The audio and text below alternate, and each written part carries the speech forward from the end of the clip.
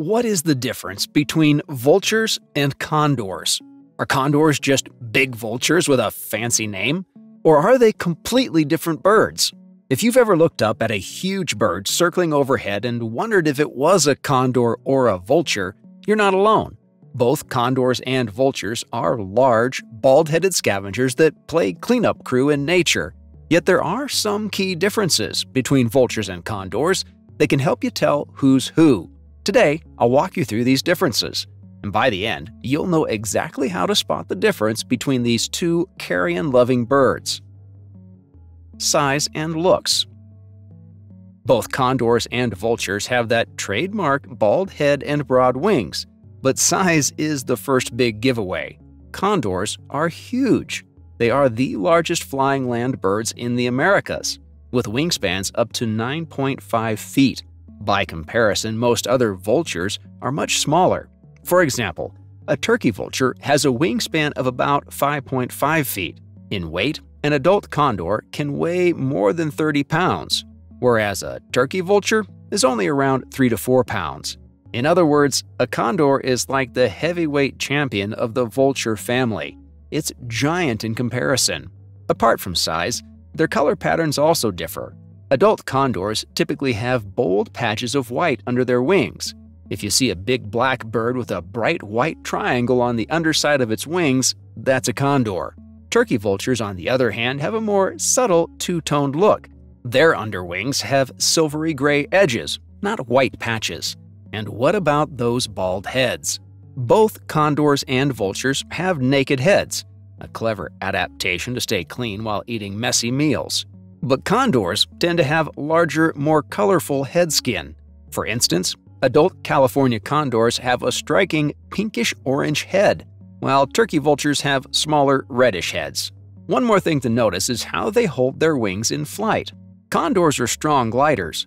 When a condor soars, its wings are held straight out flat, like a plane, and it looks steady as a rock.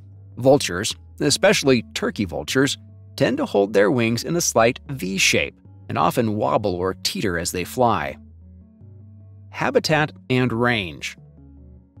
Where do these birds live? Here's a big clue.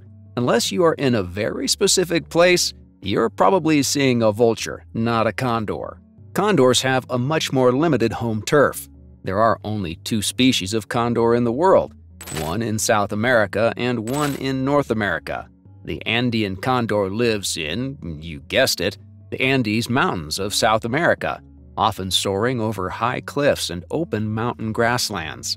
The California condor lives in a few parts of North America, notably in the coastal mountains of California and the Grand Canyon area, and in Baja California, Mexico.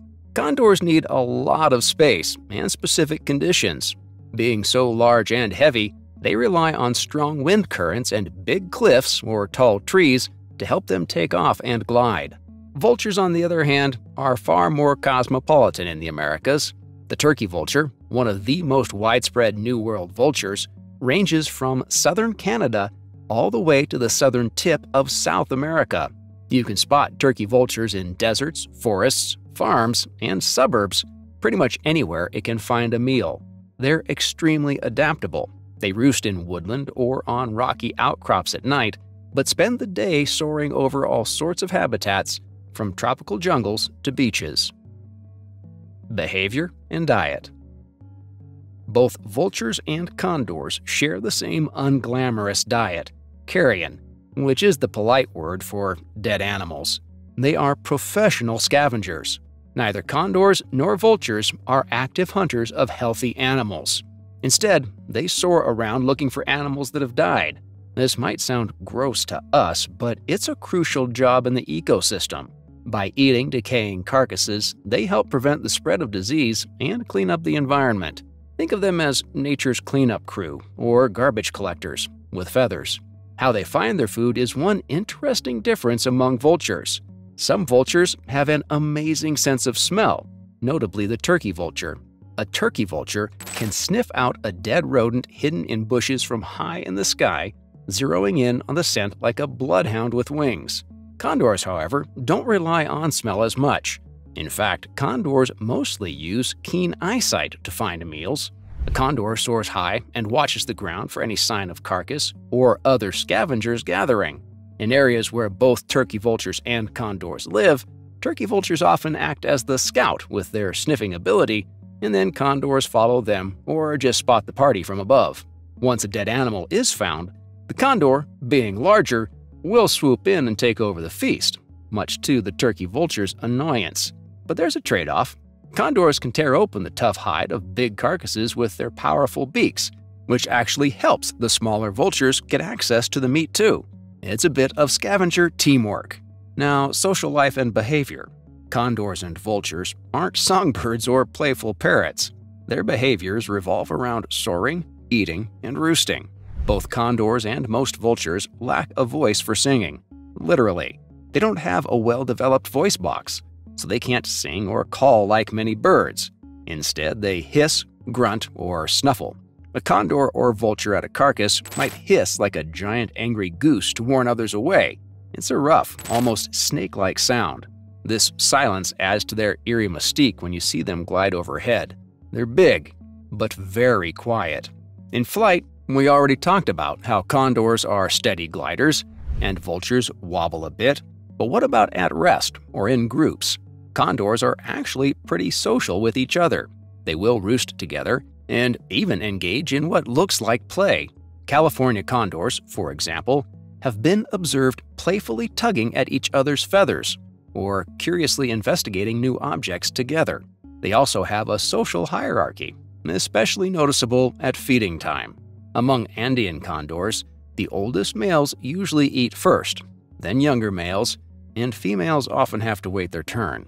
They settle disputes mostly by bluffing and posturing rather than fighting, because a bad injury could be a big problem for a bird that needs to fly.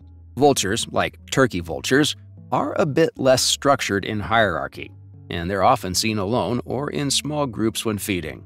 However, vultures do congregate as well. Many vultures, turkey vultures included, form large roosts at night. Sometimes dozens will roost in a dead tree or on a cell phone tower together. Black vultures are even more social. They often hang out in family groups and roost in big communal groups, sometimes causing a ruckus or a mess in the neighborhood. If one vulture finds a great feeding spot, others will follow. They seem to communicate or at least observe each other to locate food. Another difference in behavior comes from their daily travel and flight patterns. Condors, with those giant wings, are built to travel far. A California condor, or Andean condor, can cover roughly 200 miles in a single day, just searching for food. They can soar as high as 15,000 to 20,000 feet in altitude over mountains. That's way up in the sky, cruising on mountain updrafts. Vultures like turkey vultures also travel long distances. Turkey vultures even migrate thousands of kilometers seasonally, but on a day-to-day basis, a turkey vulture's range is smaller, and they tend to fly lower when searching for food than a condor might. Other differences and facts. Let's touch on a couple of other interesting differences. One is lifespan and reproduction. Condors live life in the slow lane. These birds can live a long time. The condor's lifespan is estimated at over 60 years in the wild. They take 5 to 6 years just to reach adulthood. And when it comes to raising young, condors are not in a rush. The condor pair usually raises only one chick every 2 years, because the parents invest over a year in nurturing a single offspring. In contrast, many smaller vultures like the turkey vulture reach adulthood faster and often raise 2 chicks every year. A turkey vulture might live 15 to 20 years in the wild, which is respectable, but nowhere near grandma condor's potential 60 years. This slow reproduction is one reason condors are so vulnerable as a species. Their populations grow very slowly. If a bunch of condors die off, it takes many years to replace them.